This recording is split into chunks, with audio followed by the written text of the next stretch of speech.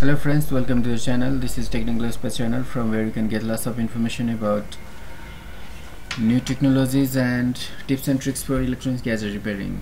In this video I am talking about the repairing of desktop computer, and in the previous two videos I have discussed about the components and the parts of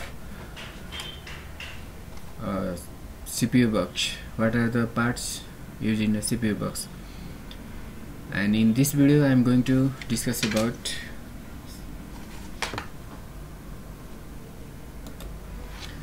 the parts of this motherboard. This is the part of a desktop computer. It is called motherboard, and you can see on motherboard there are many components, many parts are used.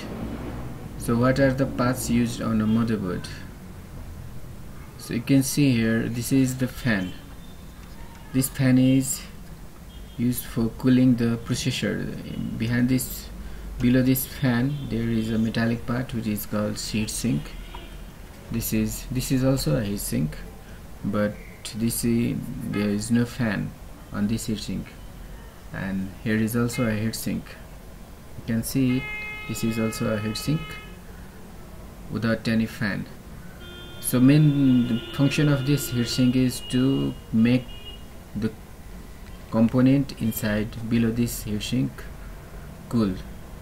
The components which generates heats are facilitated with such heat sinks so that their heat can be easily transmitted to the external environment. So this is the main function of heatsink.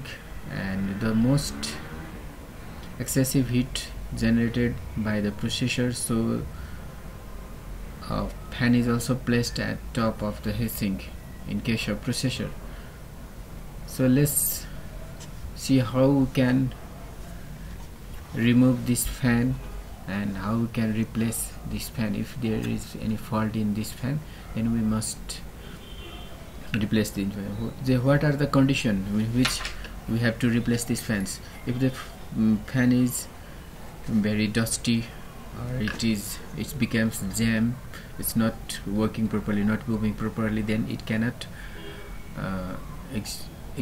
make the processor cool enough, and then the performance of computer becomes slow and the computer may not work for long time. After working some time, the computer may shut down due to high temperature.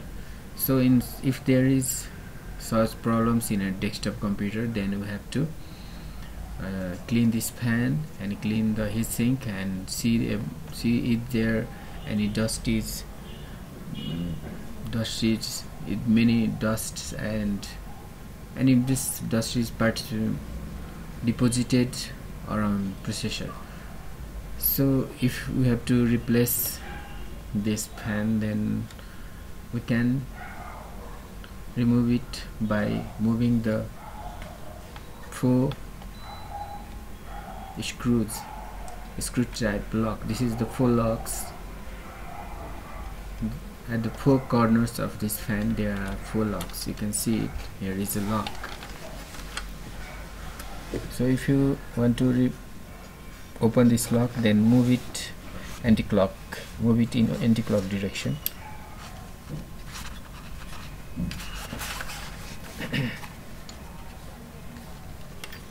It requires little power. Move it in anti-clock direction and pull it up. Do it for all these 4 locks. Move it anti-clock and pull it up. And after unlocking all these locks, pull the fan up.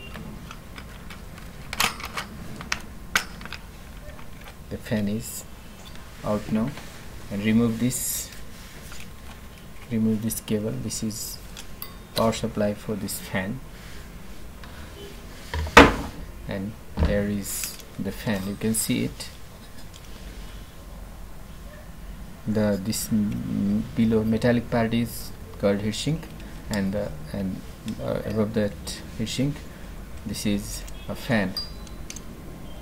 It is compatible for, this is not manufactured by Intel, this is compatible for Intel processors.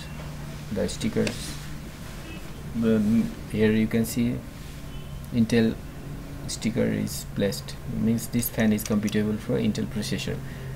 There are many company that manufacture processors, but the most popular processor is manufactured by Intel, and this fan is compatible for Intel. And another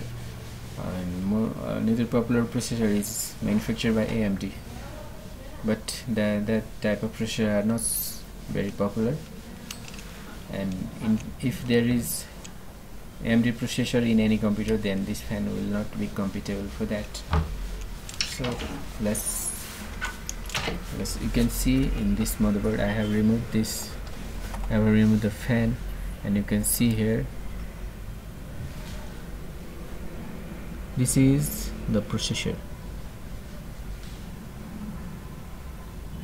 This is the processor. It is placed in a socket. You can see a metallic socket is here. If you want to remove this processor, then unlock, there is a lock of socket, unlock this socket and pull it up and take out that processor. Here is the processor. And that, if you buy a motherboard, if you have to replace the motherboard, then you have to replace this board. You can use this processor in another board. The processor is not, you do not have to purchase this processor if your motherboard becomes faulty. This is the separate part. The most expensive parts of any computer is the processor. It costs around 2,000 to 20,000 rupees. So this is the board. It costs about 2,000 to 4,000 rupees. So these are the main parts of a desktop computer. This is processor, and you can see here there is dots on processor. Do not touch on the points of this processor, because if you touch here, then if it filled with dust, or if there is some water is sticked on these points, then the processor may be short. If it is dusty, then clean it with blower or dry brush or cotton. If these pins are dusty, then processor works slow and generates lots of hits, and your performance of your computer becomes slow, or your computer may shut down after working some time. So if there is heating issue in any computer, then clean this processor, clean this socket, clean this heatsink, and if the fan is faulty, then replace the fan. If you gonna replace this fan, then you have to purchase both these parts.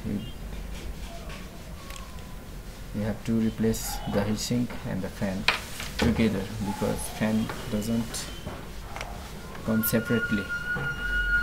So guys, these are the parts of a desktop computer.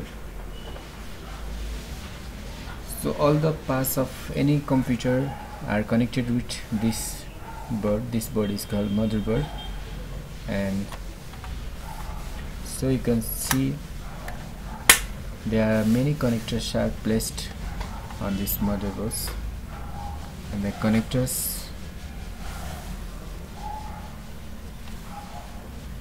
this is the socket, this is the slot for RAM, this is socket for processor, this is slot for RAM, this is the port for power supply, and these are the heat sinks, and these are the connectors at the back of the motherboard, where you can connect.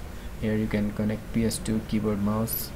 Here this is the serial port, this is the VGA port for monitor, this is USB port, these are also USB port, these are Ethernet or